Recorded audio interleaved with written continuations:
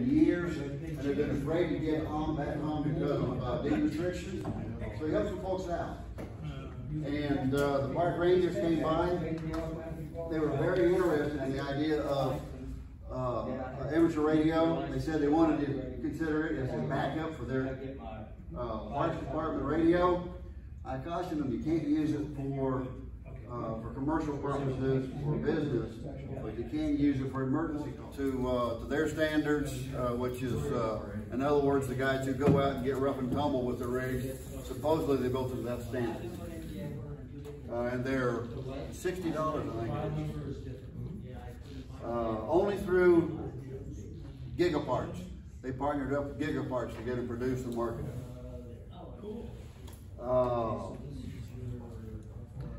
BVARC Hamfest is on for March as usual. BVARC is calling for volunteers from all clubs, papers from all clubs. If you're interested, get hold of Rick Hiller. I've got, I don't want to write on the wall, but I've got his email here if anybody wants it.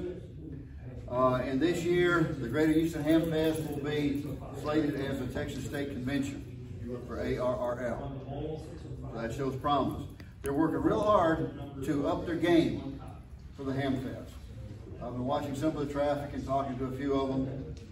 Just watching email traffic and talking to some of them. And they really want to improve it, up their game, get the vendors here more, reaching out to the makers organizations, the makers community, get them there. They're going to have a kit build of some sort on Friday afternoon.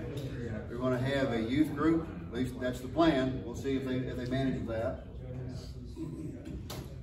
I think, Jensen, you're looking at it. I don't know if you know about this, but the off-road groups were looking Giga. Every people here with Jason, and the off-road groups are introducing radio to the off-road groups, primarily now with GMRS, which seems to be the present-day CB. Yeah. But the idea behind this is, between Jason and Giga, is if we can introduce them to GMRS, that's going to be a lot easier to move them into a tech license. So I made a suggestion to them that they reach out to, and there's a lot of stuff with the off-road groups I think we need to look at, because they use 12 volts, they use solar panels, they use a lot of stuff that we use. So I think there's a lot of synergies. A lot of overlap. A lot of overlap. A lot of them are into preppers, which would fit into our emergency situation. I think there's a lot of synergies we need to work together with. Mm-hmm. That's right, and several folks in the greater Houston area see that same thing. There's a lot of synergies to be had with different groups, and the Club of Clubs is getting organized. That is Houston Area Radio Club, HARC, the original one for Houston. That their bylaws are still on record. They're still registered with ARRL, and we are using that for the group. It's going to have a representative from any club that'll come within 50 miles of Houston. Now Navasota sent somebody too by Zoom to our last meeting. U of H has a very active ham radio club. We've got 3 people from that group that have been on our Zoom meetings. We had the first meeting, we had 30 people. The second one, we only had about 15, but there was a lot going on that week. Yes, sir. Just a quick mention about the U of H club. It just got started, and they're getting people, at the university involved. And if you're familiar with Discord, the Discord platform, which is essentially like the old bulletin boards that we used to have, so that that's what they're using. So you can go ahead and definitely approach them. We'll make the link available on the website or something later. But the idea is that the sign-up process for the U of H club is easy, and that you're helping out this nascent effort over there, popularizing ham radio. And again, they're using the Discord platform, if you're familiar with that. So that's something to look forward to. It got started by one of those conversations on the Stir Crazy Net at noon, Monday through Friday, if you're familiar with those. And then it's this one guy that says, I want to start this. He's got, his interest is in rocketry and doing telemetry transmissions back and forth to the ascending rocket. So that was his motivation, but he's now come up with, being the foundation member for the U of H Ham Club. One of the other members is into robotics. The three that I've met, all three are in the School of Engineering, and they're very interested in several aspects. What's going on? Now there's a simulated emergency test in October. I think the first weekend of October, something like that. Okay. We have, for the air aspect, the air people. I know a lot of times Houston moves it. Go ahead. Yeah, we move it. So I didn't get anything from Sunday night. Once I hear something, or we hear something, the weekend we're gonna do it, I will put something on a reflector. No. Okay, Zoom's not up. So what? But we usually move it a little bit later because of either we're still in hurricane season or cooler. Also, too, night out. That might be another way to get ham radio out. That'd be a good idea. Yeah. Let's see. What else did I have on here? Activity chairs. I promised everybody that I would assign liaisons for any activities for which nobody volunteered. Now, Stephen volunteered for Winter Field Day. He'll be our chair for that. Barry did for, I wrote it down, Barry, for band pass filter build project. We've got, Dom is going to give us a presentation either today or next time, depending on how our timing goes, on radiograms. See, next month, I don't have the material with me. Next month? Next month. Okay, that's fine. And, I'm off the lays on the Aries. yeah, he is a liaison to Aries, and Jeremy has offered to be our chair for Jamboree on the Air. There's a lot going on for Jamboree on the Air this year around Houston. I was surprised. For several years, I couldn't get anybody to even answer when I would send out a note to the various clubs about doing anything for Jamboree on the Air. And right now, I'm seeing 5 stations in the Houston area that are setting up. So that's awesome. Texas City's one of them. BVARC, TIAC, they're doing one. I don't remember who the other 2 were off the top of my head, but there were 5. And so that leaves Summerfield Day for next year. Would like to have somebody pick that up. An antenna build or other activity at a club meeting and a DMR presentation. Summerfield Day, Hal? I don't know, let's talk about it. Okay. And that's okay. Yeah. I'm not going to force anybody. As long as we'll talk about it, I'm happy for now. DMR presentation. Anybody know anything about DMR? We've had several people ask me about it. Okay, we will call on the Echo Society and see about getting them to help us out. That volunteer. Ralph, Yes. I've worked around DMR. I got the radios and I've been working on it. And it seems like every time I get that thing programmed, it's working fine, everything's working great. Somewhere in the DMR system above my pay grade keeps changing it, and I have to keep going back down to the bottom again and restart over. But as far as getting the radios up and running, I've got that down. Okay. You're well practiced. Yeah, I'm getting to where I've done it too many times, and now my radio on the truck won't even work. I quit programming it. Yeah, we got Rick Broussard to do a DMR presentation, because we just had one there at Echo, and that was pretty good. So we have there's a DMR repeater here, and we have some hotspots and stuff that we probably bring in, but it's more like understanding what DMR is going to be about. So let me see if I can get Rick Broussard to That'd come be in, great. or at least run on Zoom, because he's the administrator for several of the DMR websites around. If we need to do it by Zoom, that's fine. Yeah, that's fine. Okay. Hey guys, we're gonna go into the next room here where it's quiet for testers. Yeah, my voice is kind of bouncing around in It's here. pretty loud in here, so just let me get these guys. What was the other thing that we were mentioning? The Echo Society sent me an email. I've been working with a fellow from IEEE. He's a retiree who worked with IEEE. He is also a volunteer with the Sam Houston Area Council of Boy Scouts, which is the greater Houston area. And he has been tapped by National BSA to organize some activities at the National Jamboree, which is June of next year. And it's going to be, it's touted as national, but they expect a lot of international folks also. And IEEE is pushing get amateur radio involved because it's such a stepping stone for the kids to so many different areas.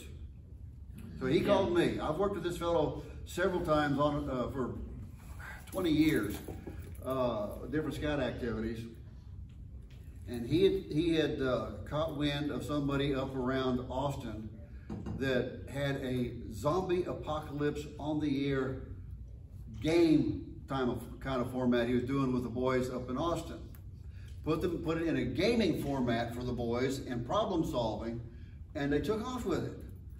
So he's tried to contact the fella. He's had a little bit of luck with it, but Walter, that's my friend, he called me and says, number one, do you think we can get support?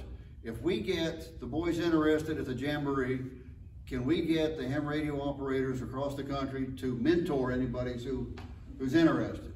So I put out a lot of feelers, and I've got a lot of affirmatives from different clubs, individuals, and fellow at ARRL, I gave Walter his contact for the scouting liaison up at headquarters. He says, I love the idea, I'm busy, but you get a good framework put together, I'll support you, I'll put it out to the clubs. So we've got that going, and because I pose this as, you know, Jamboree on the Air is a stepping stone for next year's National Jamboree, that's when I started getting comments, hey, we're doing Jamboree on the Air this year. Tell us what you're looking at, and we'll incorporate the ideas this year to prime the kids. So there's been a lot of good feedback on that. And Jeremy's been tied up with work. I need to get in touch with him. Last time I talked with him, he was planning on setting up at the church that sponsors the Merit Badge rodeo every year, and do Saturday and Sunday. Saturday for the Christians, Sunday for the traditional Jews.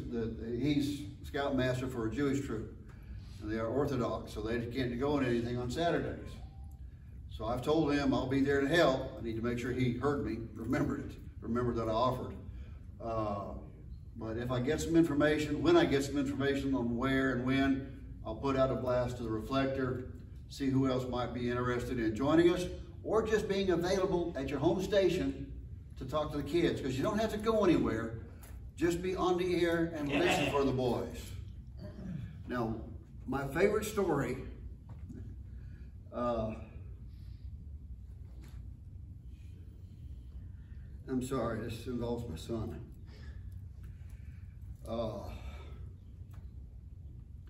It's been over a year since he passed, but it's still tough. When he was a Cub Scout, we did Jamboree on the Air in an old scout hut over in the Westbury area. I just threw some wires up in a tree, and another guy brought his buddy pole, and he worked 40, I worked 20 meters and 2 meters, and we had the Cub Scouts there, and finally the band opened up. It was awful for the morning, and just before lunch it opened up, and I hear this beautiful British accent. Where's you guys been? We've been waiting to talk to somebody over there. Come on, boys, gather around.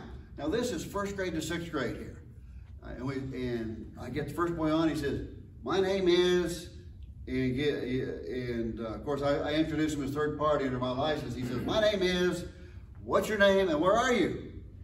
Oh, my name is Stefan. We're camping. Oh, great, where are you camping? Sherwood Forest. Not that one. And the boy, yeah. And the boy's going, wait, what? That's real? And the scoutmaster comes on, yeah, Sherwood Forest, Nottingham District, UK. That's where we are. It's real. Every boy lined up to talk to Robin Hood's band. And then we had this fellow who was about 6'5", skinny as a rail. I mean, if he turned sideways and stuck out his tongue, he looked like a zipper. But been a while since you heard that one, hasn't it? He got on and the fellow said he was in Norway. Well, this dad breaks, his parents came over from Norway. He spoke the language. So we had a conversation back and forth with him and then helped translate between his boys and our boys. Wow, nice. Was that 40 meters that you're working on? Or? That was 20. 20, okay. So those kids are going to remember that on both sides of the pond. You never know what you're going to get. I was working 2 meters one time out at the camp out at one of the parks, and we were able to hit a repeater that was linked. And a guy comes back, hey, I'm an Eagle Scout. What's your rank? So we talked a little while, and he says, by the way, I'm in Lubbock. I'm a truck driver, and I'm working mobile. Very good. Gave the kids the idea of what it's about. Excellent. So anyway, yeah. Sucker Survives. That is a lot of dynamic pressure. Is this one coming back in for a landing then? Is that how that's going to be? Splash down in the Pacific. Splash down the Pacific. No, it's booster rockets are going to be dumped off way before that, right? Oh, absolutely. Oh yeah. You're It'll going to have the initial. come back in like the old Apollo did with the shield and everything else. Cool. A hurricane. There is a low pressure system in the Caribbean. It's headed north-northwest. Next 5 days, they're expecting maybe to reach the Yucatan Peninsula. Chance of formation for 5 days, 20%. So I think it's just more observation. Yeah, it's weak system, low probability right now, but you're right. This time of year, September 6 or 10 is the statistical peak of the hurricane season. Let's see. We've got Martin is going to do a presentation on his childhood rigs.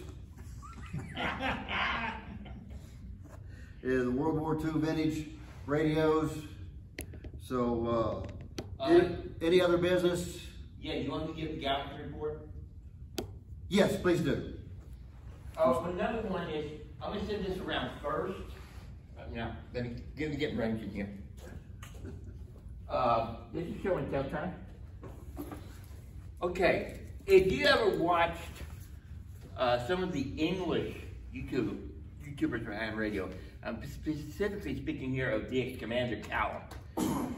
He is a ham radio operator, he's a pilot, he's a musician. And what part of his thing is, he sends all his input and output audio signals through what is called over there an equalizer. In the United States, we call them mixers. Okay, what I was looking for one day was a system to where I can take several radio inputs and put them through a earphone. You know, I can switch one, or I can, you know, listen to all of them or switch one of them out. Well, those things are not exactly, the thing was, the cost between that and this was minimal. And now, there is a store, it's called Sam Ash Store. It's on I-45 southbound Peter between West Road and 249. And they sell these things. You can also get these on eBay or whatever.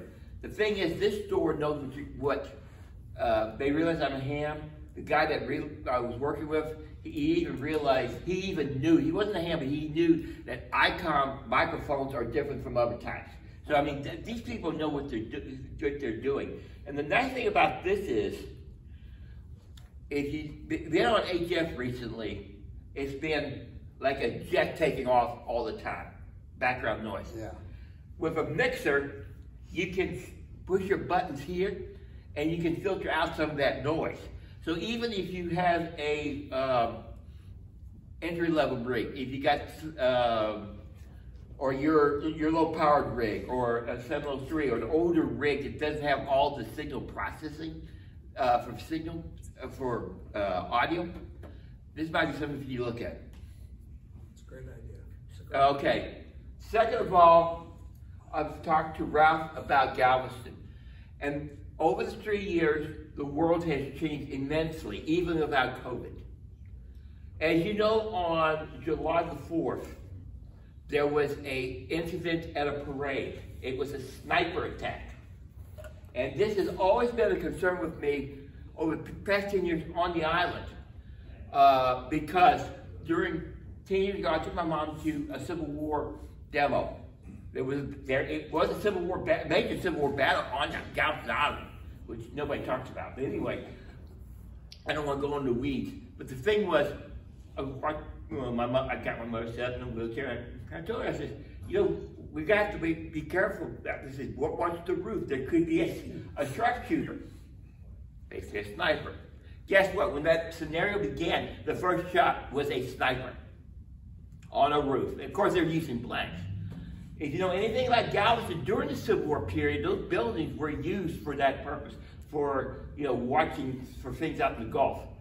And my thing is, knowing that, number one, the world has changed, high capacity crowds, we're looking at a possible, let's say somebody started shooting in the Strand for any event. And with a high capacity incident like the Strand, we could be, all of us could be in a situation of a mass casualty incident. And I think the other thing is that I think the clubs need to start looking at this. If we start volunteering for some of these groups. For me, I don't say anybody else has to do what I do. But any place you go that you feel threatened, don't go if you don't want to. But the club doesn't volunteer anybody. It offers opportunity for people to volunteer. And then everybody makes their own personal choice on that, always. So the club is not responsible ever. If you volunteer, you're volunteering as an individual. Well, there's not just Galveston PD down there. They have a bunch of officers from HPD and a lot of other places down there. It's a big community thing where a bunch of officers show up. Still though, I mean, the long and short of it is that Dom and I cannot recommend that as a club we sponsor an activity down there for the Dickens on the Strand. It's not to say if anybody wants to, they can't. You know, they can go if they want. If you want to take some of my sounders, little Morse code sounders and blinker lights, you're welcome to them. I've got posters you're welcome to. Just as a club, we're not going to recommend that. And well, the thing, the other, and then, yeah, this is just too many things that are, to me, are questionable. And like I said, we tested each other for a long period of time. And I think our thing was, you agreed with me, but we wanted to inform the club about how we were going to handle this. And so my thing is, I'm just going to send a letter down there saying that our club is refocusing closer into the Houston area. Yeah, just that way, yeah. Yeah, and so I will let the other clubs that are in the Greater Houston Area Club know about the possible opportunity. It's up to them. But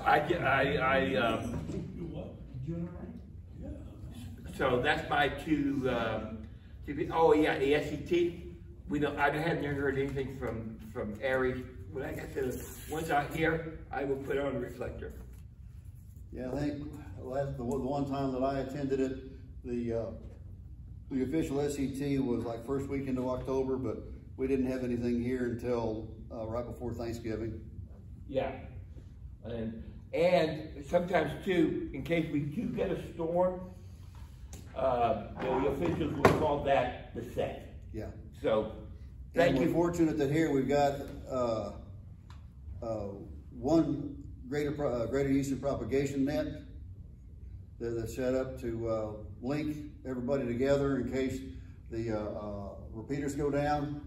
And we've got at least 2 other small localized simplex nets that are in operation. One down in my part of town. I understand there's one up getting started in Heights.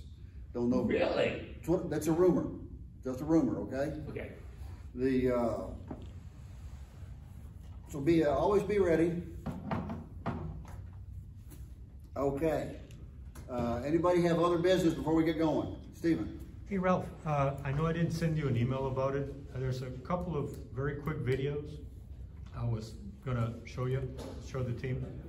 And I've also got a bunch of projects I've been working on. I can show them at this time, or we can do it later. Let's do it after Don. There he is, Martin. Down here. I was looking for you. After Martin does his, we'll see how much time we have. Sounds good. Good, only 9:30. Okay. Go ahead, Martin. All right. So lots of talk about digital this and digital that. This presentation's got nothing digital to do with it at all. This is the British Army wireless set number 19. This one was made actually in the United States in I think 1942 by National, and it holds the accolade of being the first ever single tune transceiver. Now, why was it made? Well, it's generally accepted that the tank had played a big part, hang on one second, a big part in, there we go, in winning World War I. Just give me 1 second, guys. I'll see what I'm doing here. There we go. What happened after World War I and between World War I and 1939 for England, 1942 for America, for World War II, is there wasn't really a lot of development. And it was not possible to put a transmitter and receiver in a tank because basically they were just too darn big. And there was no actual transceiver either. So in 1939, 1940, the British War Office, who saw this kind of coming, commissioned a company called PIE, P-Y-E, who went on to be quite a big leader in police and first responder communications in Europe, commissioned them to build the 19 set. So basically what you've got is the first single tune HF transceiver, designed primarily to go in a tank. They were originally used in the British Churchill tank and also in the British Matilda tank, but also by the United States later on in the war. Give me 1 second. And it is horrible. You get thrown around all over the place. So Lord knows what the World War I tanks were. So this had to withstand basically being, well, shipped across the Channel if it was D-Day, shipped across the Mediterranean if it was North Africa, and bumped around all over the show. So more about in a minute. Okay. They were made up until 1952, and this is the tech spec for what it's worth. So you've got actually 2 transceivers in here. Just very briefly, if you look at from here on, you have an A set, which has basically got 2 frequency ranges, 2 to 4 and 4 to 8 megs. They're AM or CW, or modulated CW. There is a BFO in here. And then there's a VHF part, and this is actually one of the first ever, certainly European VHF sets. That came out at 229 to 241. Why 2 sets? Why 2 sets? Well, there's a great demo of this. There's a movie called A Bridge Too Far, which is about Operation Market Garden in September *44. And there's a lovely shot, which I almost took off of my DVD copy, of Michael Caine as tank commander, British tank commander, leading off his troops. And he's got in his hand one of these. Because these are a carbon microphone. They're not around anymore. I don't know whether I can show it to you. But the way the carbon microphone works is it puts a low voltage, hang on a second, through this, which is an insert. This is an old one actually, but this insert is just full of literally carbon or graphite granules. They get excited, they generate a current, and then it goes straight in here into a transformer. A common modification for these, by the way, one which I've done myself, is to build a breakout box which goes on the end of these funny connectors, so that you can actually put a more traditional electric microphone or condenser microphone into it. But you've got to have a preamp to do it. And the way it worked was these little control boxes here. You had one that was up at the top of the tank with the commander, another one which was with the driver, and the commander could switch at will between the A set, the 2 to 8 MiGs, and the B set. Why 2 sets? Well, the idea of the A set, right, which was putting out 10 watts if you're lucky, was to talk to division, brigade, regimental headquarters on HF. The idea of the VHF set was quite a novel idea because it was only 300 milliwatts. It had a range of less than 1,000 yards, and this was basically so that the tank commander, the lead tank commander, could talk to his other tanks. And you think about it, I mean, this is a real dilemma for the forces during the 30s that, you know, they could, that at one point, somewhere around about the mid-30s, the British Army was signalling between tanks using semaphore flags. You know, like they did in the Navy, and all that kind of stuff.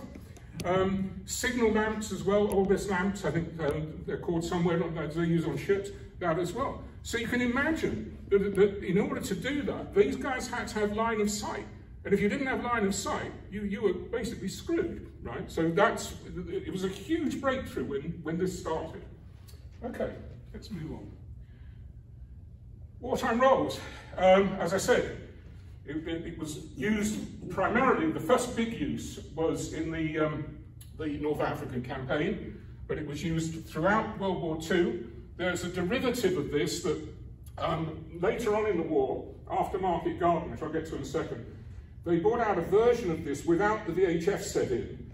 In this box, which is the power unit, this runs off 12 volts, there's a dynamotor, right, which makes a hell of a racket and is quite heavy. So what they did was to take out the VHF section of this and then put in a vibrator, which delivered the HT for the output valves and the heater currents, etc., etc., etc. That was called a 22 set, it was basically just putting what this does into there. So that translation, valve is a tube. Oh, I'm sorry, tube, valves, my apologies, all right, forgive me, all right, tubes, I'll try and remember. All right, North Africa. All right, here's the Med. Spain's up here, Italy's over here somewhere, up there actually. And you can see that it was highly successful in North Africa for both the British Army and also for the Canadians and the US Army, because this was the first time that the US Army had actually shipped troops and equipment over to Europe as part of World War II. But, bear in mind, you can't see very clearly here, but bear in mind the terrain, because the terrain becomes very important here. This is just some shots I found on the web of the way that these were used. These are actually in-tank installations. And you can see that, I don't know if any of you have been to North Africa, but if you take a look at some of the movies that go around, or documentaries about Rommel or the British General Montgomery, you'll see that it's desert. There's the Atlas Mountains at the back of it, but basically it's mostly dead flat. Note, there are no trees, so it performed very, very well. It was then used for Market Garden and for D-Day. So we're now looking at June 44. So you can see here, they modified it to go into a US Army Jeep, and it was solidly built enough to be dropped from C-47s, right, for Market Garden. Not all of them survived, but you imagine taking an ICOM 9700 and dropping it from a C-47, even though it's padded. No chance, absolutely no way. This thing survived it, or at least I'm told it did, whatever. However, there was a problem. It didn't do so well. And again, if you look at a bridge too far, you'll see a lot of reference to what they call the Army signals, the radio part, being a problem. And the problem was this.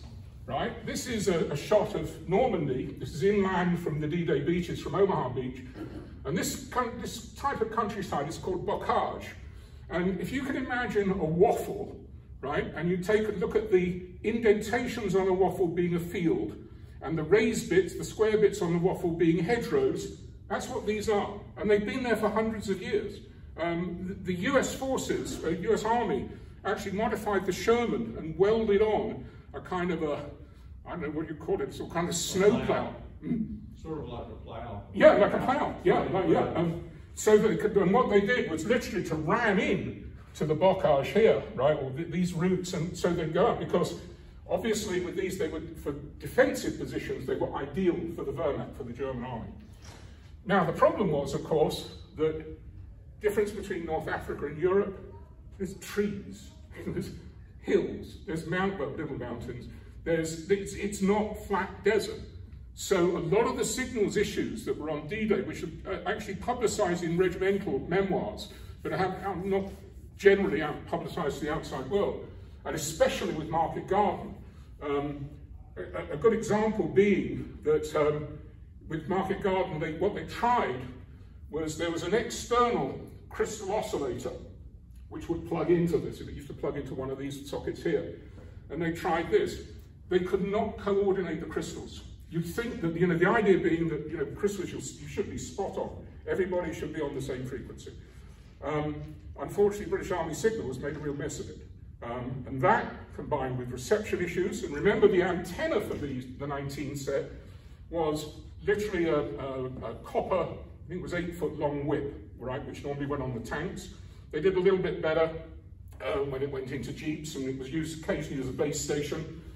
If you watch the movie The Battle of Britain, on the opening scene where the Germans chased the RAF out of northern France, you'll see it's a cheat because they weren't actually being made then, but there's a 19 set sitting there with a little whip aerial on the top of it.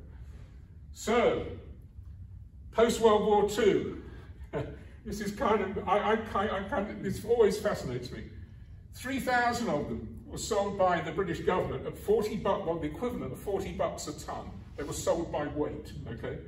2,000 were buried, right, in a field somewhere in England. And this, crazy as it sounds, was quite common. There was another set that was made over here by RCA called an AR-88, which was the big communication receiver that they used for monitoring secret transmissions, more of that in a minute. And these things weigh 110 pounds. I've actually got one sitting at home, and I can't lift it on my own. I have to have the person to lift it with me. And they just dug a big hole. If they couldn't sell them, they dug a big hole, and they just poured them all in there. I don't know where they are. Nobody seems to find them, and obviously they're all rotted away now. But coming a bit more close to home, the remainder here were allocated to what in England is called a combined cadet force. Over here, I think it's called ROTC. And what this is a cadet force that's schoolboys. Most of the private schools, we call them public schools in England, but they're in effect private schools, had a cadet force. I was in it, in the signals bit. And there was established in the 50s allocated frequencies for CCF's cadets to use. So they were given a 19 set, trained in signals, and the whole idea, remember that national service still existed in England up until 1958. So, it's 13 years after the war's end. So there were two frequencies that they were generally used, 4030 megs, which was called Whiskey Lima, and 5.33, which is called Delta Oscar. The reason I'm telling you that will become apparent in a moment, if I may.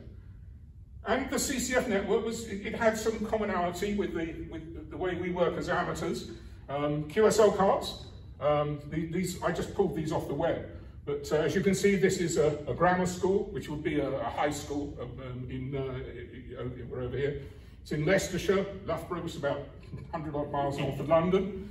You can see it's using a 19 set Mark III. That's only a Mark II. With a 100-foot infed there.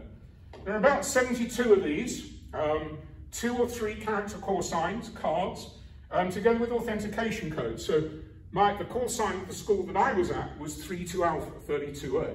There was another school close by, which is a college which just had 6. And that's the way they did it. The authentication codes were issued monthly to the schools and were literally 2-letter. So, for example, we'd say authenticate Alpha Bravo. You look it up on the table, and the response to Alpha Bravo should be Charlie Delta, for example, and that was it. No changed every month, right? And the reason I'm telling you this, there's some logic behind all this to give you an idea what it is. So, but also many of them, right, were bought by hands in Europe and Canada. And as you can see, this is the best I could do, Ralph, to get a Ralph lookalike here, and the best I could do to get a Steve lookalike and a Jeremy lookalike here. Sorry about that. But you can see basically, again, a lot of people, there's a lot still in use. Now, what might be of interest here is this unit here, because after the fiasco with Market Garden and a few other things, Pi Radio, people who made it originally, made a linear amp, right? And this basically bumps up the output to 100 watts. It throws TVI, television interference, all over the place, but I'll come to that in a minute. These linear amps are incredibly rare. I've been trying to get hold of one for at least 5 years. The cheapest I've seen is one in Holland. It was going for almost $1,200, which is not worth it. But they are very, very, very hard to get. You wouldn't find them on eBay very often. All right. And again, in use worldwide. I've actually worked on, not recently, but worked on field days with them for contesting. And there's a lot of military radio clubs in Europe, especially in Holland, in the Netherlands. This particular one is in Canada, some while ago. This one in New Zealand. This one I think was the UK. And I mentioned earlier there was a derivative of the set without the power supply. That's the 22 set there. And this was also a signal generator which actually went with the kit. It was kind of a complete package. All right. So I'm going to digress for a minute, but bear with me, because this relates to this particular set, which I was given as a Christmas present in 1967, right? So I was about 15 years old, all right? This is Caversham Park. It's an English stately home. There's been a building there for over 1,000 years, but not this building. And it's about 35 miles west of London. Why is this important? Well, there's a link to this set, which I'll come to in a moment, but geography, geography, geography. All right. The BBC bought this in 1939 as a wartime monitoring station. And it actually was in action up until 6 months ago, when they finally closed it down because technology overtook it. This is part of the antenna farm that's no longer there. It was one of the best antenna farms I've ever seen. There's also a Yagi here as well, but these are basically dipoles. And the BBC did a huge survey around the country, and they found that the location of this, Caversham Park, at the top of the Thames Valley, the River Thames runs through Reading, which is the nearest town, was one of the best reception areas they could find in the entire country. Right? Now, I'll tell you how good this really was. Right? As I noted here, the next level, if you looked east, the next piece of ground level, taking the horizon into account, was the Russian steppes. So you literally had, well, kind of line of sight, but you have nothing obstructing you except the horizon between 35 miles west of London and the Russian steppes. Now, when I was at school, a friend of mine's mother was one of the Russian monitors. That's what they called them. The way that the monitoring station worked, they listened to usually an AM station or an HF station, translated into a teletype machine. That then went to an editor, right, who would then figure out where the information would go. Was it government information? Was it secret information? Was it the news, the 9 o'clock radio news, which would go out with the BBC, or 6 o'clock, 9 o'clock? I have stood in that monitoring room and listened to 2 Russian tank commanders on exercise just near the Finnish border, so way, way up in the north of Europe. They were having trouble hearing each other. We could hear both of them clear as daylight. Unbelievable. Right? I mean, really, really good stuff. What year? This would, well, I would have been in about 60, 66, 67, something like that. That's when I would have been listening. All right. Also notable is what's known as the beverage antenna. Not very well known at the moment, presently, but used to be used a hell of a lot. And this is one of the fields from Caversham Park here. Beverage antenna was basically designed back in, I think it was 1920 or 21, and it was basically designed for intercontinental monitoring of AM stations. Now, another thing that I've actually heard sitting in Caversham Park, in the monitoring room, is listening to, at night, listening to US medium wave broadcast stations. Now, I have never experienced that before or since anywhere else. And this is largely because of the beverage aerials, antennas, I'm sorry. There we go. They were long, they were very long. And to give you an idea as to how seriously the BBC took this, no cars were allowed within 1 mile, right, of Caversham Park because of motor interference, spark plug interference, right? This is the old days, remember. There were obviously no cell phones or anything at the time. There were no actual landlines in the monitoring rooms. Everything went to a separate area in the basement before it actually went out on landlines to the BBC Bush House in London, which is where it was recycled. In addition, by the way, Caversham Park was this shady organisation called the Federal Broadcast Intelligence Service, the FBIS. This was the forerunner of what goes on at Langley now. Is it Langley where the NSA is? Yeah, but this kind of thing. This is just some various shots of it. Obviously, the antennas were taken down when satellite technology took over. These were the dishes. There's now just one left, which of course is now non-operational. This is part of the recording. This is a later shot in the 60s. These are cassette recorders. So basically what they did was to record everything as well as monitor it live. This is one of the earlier shots. This is back in, I think this is just post-war. And here you can see again, this is where they're actually measuring the signal. There was no transmission, or none that I know of, from Caversham Park, but obviously it was a receiving station. All right, so what's this got to do with my 19 set? Well, it's all about TV, British TV in the 60s, all right? And again, bear with me, all right? 2 channels, BBC and ITV, stands for Independent Television, all right? Now, the BBC was funded by a license fee. So, when you bought your television, in fact, you didn't buy it, but when you rented it, right, then a note was sent to the post office, the General Post Office, who actually administered this, that you had to get a license, right? There was and is no cable in England. There are actually few isolated cable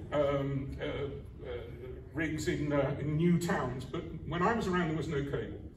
And it was VHF, and look at the frequency, right in the middle of the 6-metre band, right? 6-metre band didn't exist then, and this is where, and it was 405 lines, right, as opposed to at least 1080 or 4K or whatever we've got now.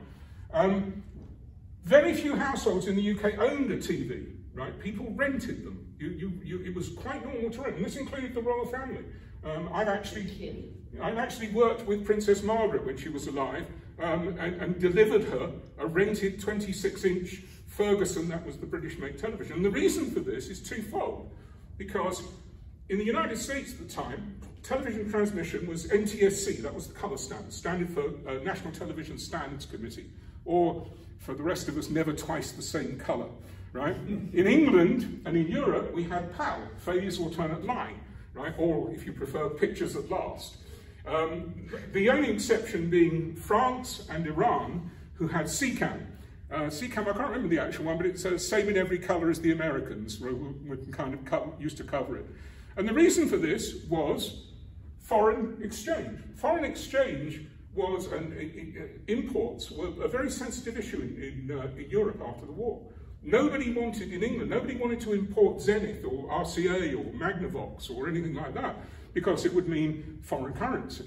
Nobody wanted, the French were even more so. When, for example, the first Saudi Arabian Air Force, which was formed back in early 70s, was sold by France, right, on the condition that Thomson CSF, a big French company, sold them a television system. So they got the French system, which actually gave rise to a whole load of complications later on. Luckily now we don't have to worry about this stuff because we've got digital, that those colour standards now don't. But at the time, they were extremely important. All right, what happened if you didn't buy a license? Well, this happened. This is something which I don't think has ever existed in the United States, but these are the dreaded TV detector vans run by the post office. This is a more recent one, of course. This is TV, but this is a 60s radio detector van, because remember that one thing that we don't kind of really have to worry about nowadays is what we call RFI, television TVI, television interference. But remember, we were talking about 6-metre band. We're talking about a set that was made when there was no television, basically. So why worry about TVI? Why worry about spewing out harmonics? You know, and believe me, this This, you'd have harmonics. So a band looked about like this. Huh? Yeah, absolutely. Seriously. So that was like now. So what happened, right? And the link between the two goes back to Caversham Park, right? Here's Caversham Park again. Here's the grounds. This square here is where the antenna farm used to be. You can just about see the satellite dish which replaced it, which is now no longer there, of course. And this here is a bomb crater, by the way. This is the only bomb that dropped on Reading during World War II. Right? Why? What's the connection between this and this? There it is. So, what had happened was, and this is why I told you about the ROTC, CCA. But there was no hard and fast rule that the CCF transceivers or the station should be operated within the school. Right? You could go out on, you go to a park, like, transition to a park or wherever.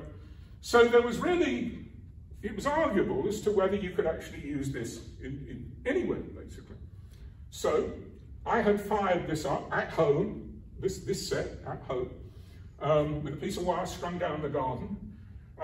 Didn't do very much with it, just went on a Saturday morning CCF net, said hi to a few people, and that was it. But it wasn't it. Because I was throwing out a harmonic right on top of Radio Moscow. And the BBC monitors, right, immediately, I mean, this was kind of important stuff, immediately notified the post office, who operated those detector vans, who had come round, monitored me, and I had a knock on the door one evening by two very... Triangulation got you. Yeah, they got me. They got me very quickly as well.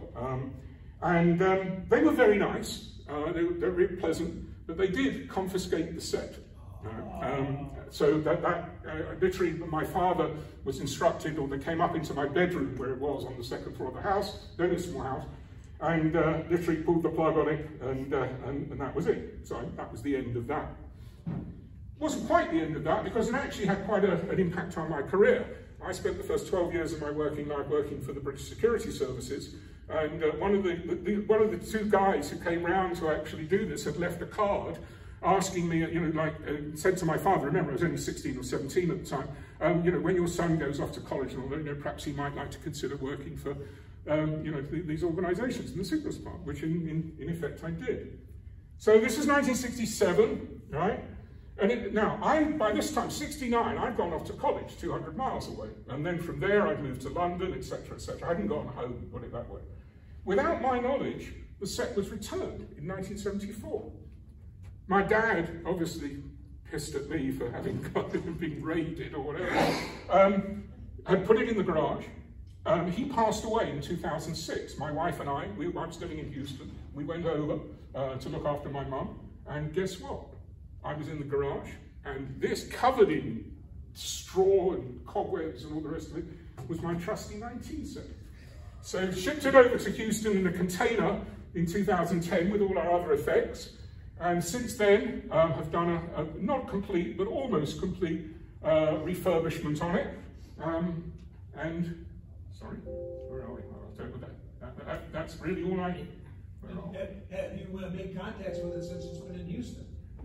No, I'm not licensed to.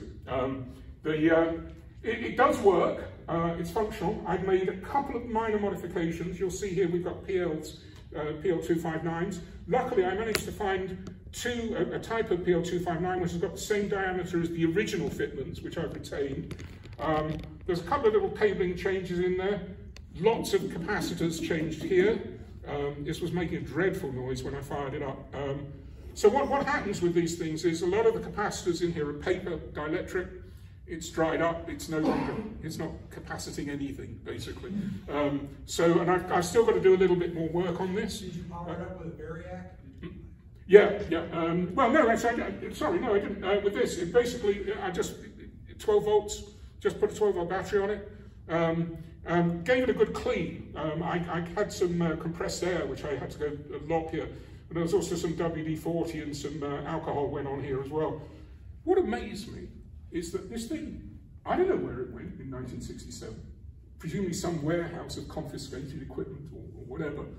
And lo and behold, after having been in that warehouse, stuck in my parents' garage, shipped in a container 5,500 miles over to here, stuck in my garage for a couple of years before I actually got round to fixing it, plugged it in. There was only one thing I had to do. There was a dry joint on one of the 12-volt connections in here that I didn't notice. I couldn't figure out why I was not getting power. And anyway, after it's hidden behind a load of sockets. Resoldered that, and it worked first time.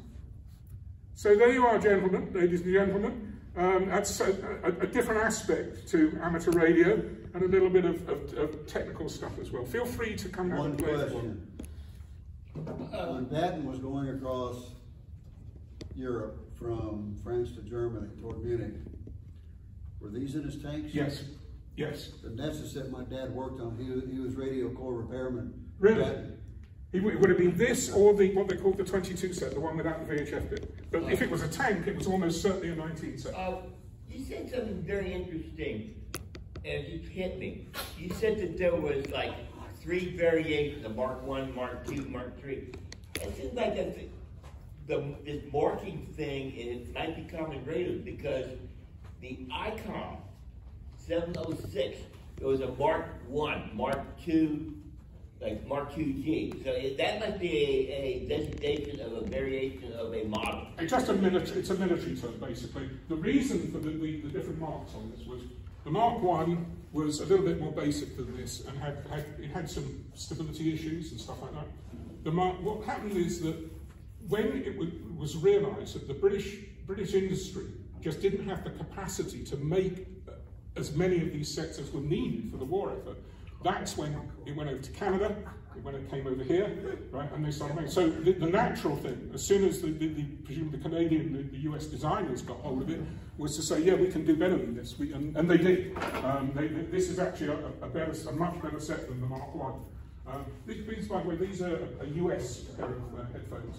There's the UK ones without the pads and all that sort of. Yeah, so and the Mark III was again just modifications. They improved the power, improved the efficiency, sensitivity was increased. You wouldn't really notice it, to be honest with you. Another you're talking about trade restrictions after World War II.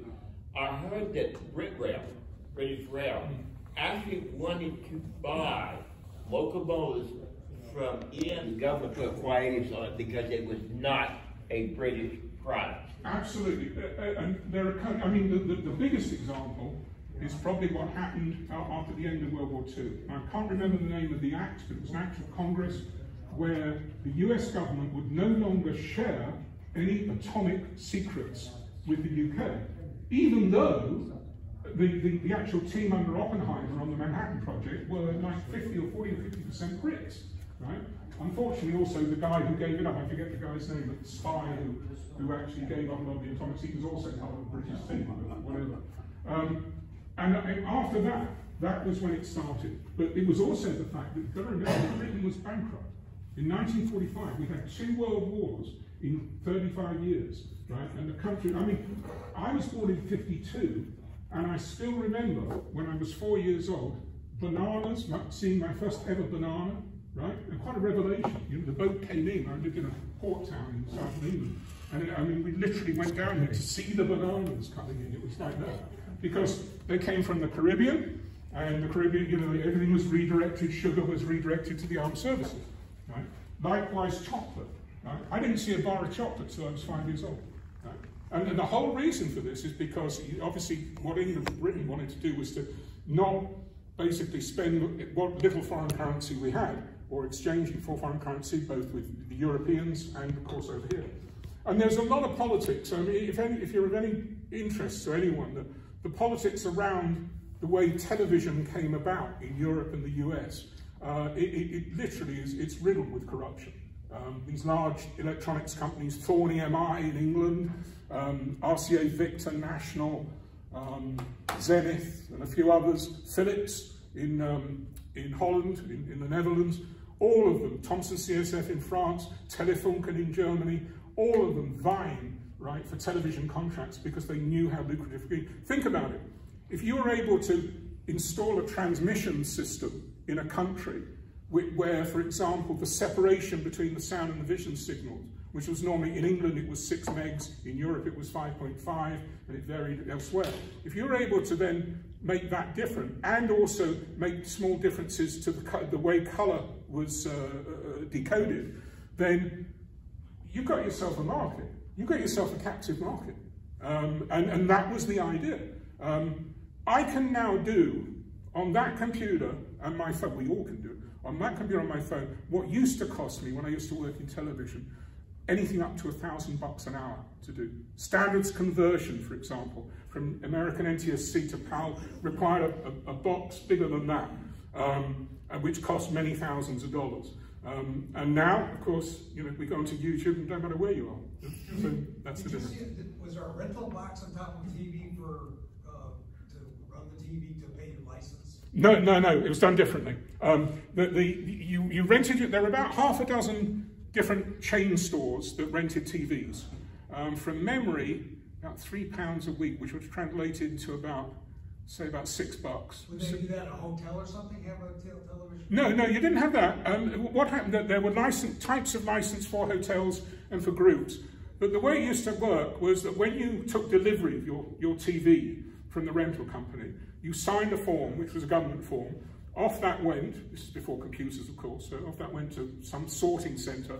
And you were given, I think, 30 days to pay your licence. And it's still going on, by the way. I mean, people don't rent anymore. Those import restrictions are now, you know, something of the past. But those detector vans I showed you, they're still around. And what they used to do, they had to change them. They used to detect the oscillations from the high voltage, right, in the TV, the anode voltage, right? And apparently, I think the line transformer, from memory, I think something like that.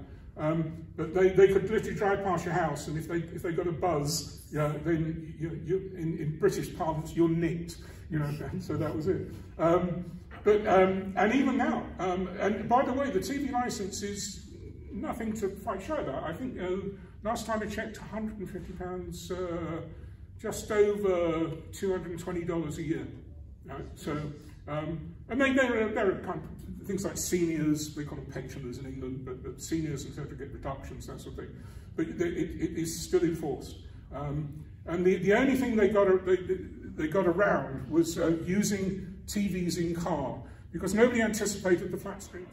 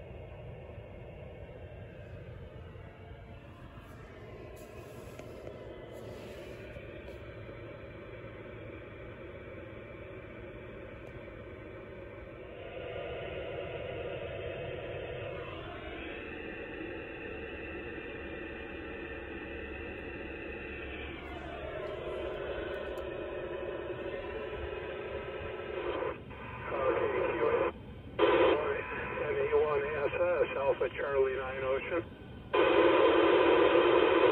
Thank you, Alpha Charlie 9 Ocean, thank you, 73. Alpha Charlie 9 Ocean, Whiskey 2, Whiskey Foxtrot, Echo Lima 29. Whiskey 2, Whiskey Foxtrot from Whiskey 5, Charlie Baker Foxtrot. Whiskey 5, Charlie question mark.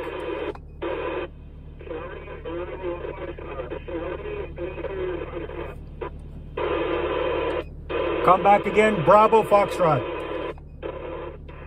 Whiskey 2, Whiskey Foxtrot from Whiskey 5, Charlie Bravo Foxtrot, Echo Mike City.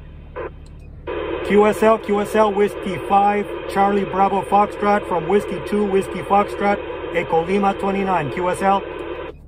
QSL, Echo Lima 29, thank you. Thank you.